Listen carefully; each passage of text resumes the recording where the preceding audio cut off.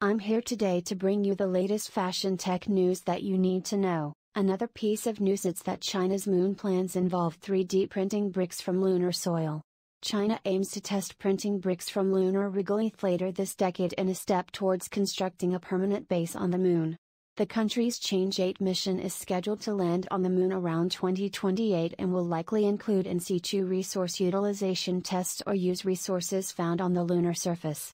Scientists gathered at a conference in Wuhan this week confirmed that they are looking at 3D printing bricks using materials from the lunar surface. China Science Daily reported that 3D printing for space activities has been under consideration and testing for many years, with the European Space Agency working opens a new tab on making bricks with lunar regolith simulant, and Airbus set to send a metal 3D printer to the International Space Station.